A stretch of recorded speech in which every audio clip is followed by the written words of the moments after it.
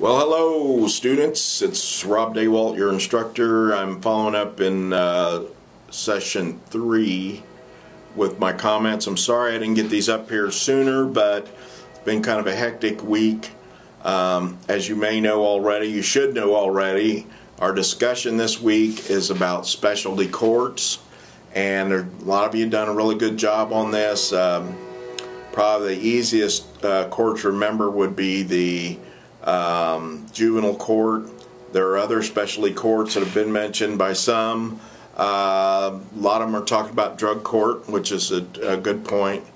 But there's another court that has been brought up by a few in last week's session, and that is tax court. And the thing about tax court is, even in state level, there are tax questions and tax problems that come up, and every state has a Department of Revenue, I'm sure, or they wouldn't be able to operate, and so people get into it with the Department of Revenue for that state, and so it's always an option to take that case to the tax court. The problem I know in Indiana for a lot of people with the tax court is it's in Indianapolis. So if you're clear up by Chicago or clear down by Evansville, it's quite a long trek to get to Indianapolis to file a case or attend court or anything like that. So that can be a little bit of a difficulty with some of these specialty courts. You don't find them everywhere. Another one I want to talk about just briefly is the bankruptcy court. The reason I want to talk about it is that is a federal court. There is no right to bankruptcy in state court. So you need to keep that in mind. The other part is that the alternative to bankruptcy that states do use is a receivership. And the thing about a receivership is a lot of times those are just filed in a general court like a circuit court. But a receivership is not generally as favorable as a bankruptcy. Because people can come in a receivership and file claims against your property on the state level, and there are just not as many protections as there are in bankruptcy court. So there's usually no voluntary receiverships filed in court in the states. Sometimes they can be involuntary, but they are short-lived usually, because by the time the person goes and talks to a lawyer, they will have filed bankruptcy, because they will be able to get money that they are entitled to through the bankruptcy more easily than you can in state court. The other part of it is that they rank claims in bankruptcy court so that an unsecured claim is usually not going to get any money in most cases. Now there are some exceptions to that, like where if you owe somebody wages is a good example, child support, another good example. You can't get out from under those. But just like if you have some credit card bills that are unsecured, those are gone in bankruptcy. So keep in mind that that is only a federal right. There is no state bankruptcy court, and there are actually some lawyers, it's a growing field of lawyers that just specialize in doing bankruptcies. So that's something to consider too. Not just everybody does bankruptcies on a day-to-day basis. And there are changes in the bankruptcy law. It's almost continual. So that's one area that you need to frequently, like update yourself. So moving on to other issues in the learning module, I want to talk to you a little bit about it. I want you to remember the reading for the module, and I'm trying to get to it because I tried to click it and I clicked 4 on the accident. Okay, so you're looking at chapter 4 in module 3, so you want to be sure to look at that, talking about case or controversy.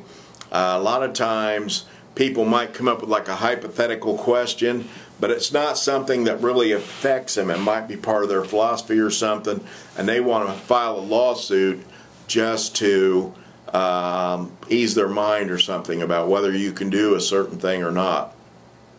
Problem with that is constitutionally and in all the states, it's a common perception that You have to have an actual case. Somebody owes you money, or somebody broke into your house, or someone hit you with their car. So there has to be an actual case or controversy. So what that means is that you have to be arguing with something that's real. Like a lot of times I used to see boundary line controversies. And that's what we mean when we say a controversy. You know, where should this boundary line be? And you had two different surveyors out there, and somewhere along the line, one of them screwed up. So sometimes a judge will just hire a third surveyor, have them go out, make the parties split the cost of the third surveyor, and whichever one that the surveyor agrees with, that's the party that's going to win. So there's some things like that you need to keep in mind. Looking at your readings, it talks about the federal court, and again talks about California courts, and then there's a thing up here on the Bar Association and a Missouri Juvenile Court Handbook, which I think is very useful if you guys that are wanting to be like juvenile probation officers. Might want to take a look at that. It may not be exactly the same in your state, but I would suspect it's going to be pretty close. One thing I would say about that, I know when I was a probation officer, basically I had a badge. That's all I had. It was really more like an ID card. Whereas now today, I mean, you see a lot of probation officers carrying guns. You see them wearing coats with probation on the back of their coat. You actually you see them wearing a metal badge. So more and more probation officers are acting and dressing like police officers. One of my issues with that, I used to call them police wannabes, because they got a degree, they can make more money in probation, so they accept the job, but really what they always wanted to be was a policeman. So I call them police wannabes because they want to wear a gun. But I don't know, it could be argued that in some places at least, that when you have to go into the neighborhoods, which I did, sometimes you do have to be awful careful about your safety. Once again, keep an extra eye open for your final project milestone 1, and it's talking about a draft of judicial systems. You want to look at your milestone 1 guidelines under your lesson, which is module 3, as I said, right at the bottom. So we're talking about jurisdiction and venue. I think I touched on venue pretty well last time. If you didn't get that, I would say look at that Roy Lee Ward case that I have out of Indiana. It's an awful, terrible murder case, but it basically shows that even somebody that's apparently, literally caught red-handed, because the guy had blood on his body and on his hands when he walked out after raping and murdering this young girl. And the deputies were standing on the porch, and he walked right out into their arms, literally. So there's not much of a defense there, but the guy was entitled to a change of venue.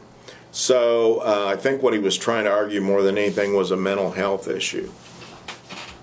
So, what I'm saying is that venue can be changed. Sometimes it is necessary, and it's just one of those things that you have to go through in order to follow the due process standard that we have in this country. So I am going to send out that Roy Lee Ward site. I'll put that up in a discussion here, and you might want to look at it, but I am warning you that it's not G-rated. It's pretty much X-rated. So hope you guys are enjoying catching on here and really learning something. If anytime you have any questions or problems, feel free to get a hold of me, and my email is right in there just like yours. Mine is pdawalt@snhu.edu. So let's start with an email, and then if we do need to make a phone call, we'll trade phone numbers and we'll get a hold of each other. Thanks a lot for all your attention. Like I say, hope things go well. Have a wonderful weekend. But remember, we've always got work to do on the weekend. So good luck to you, and thanks.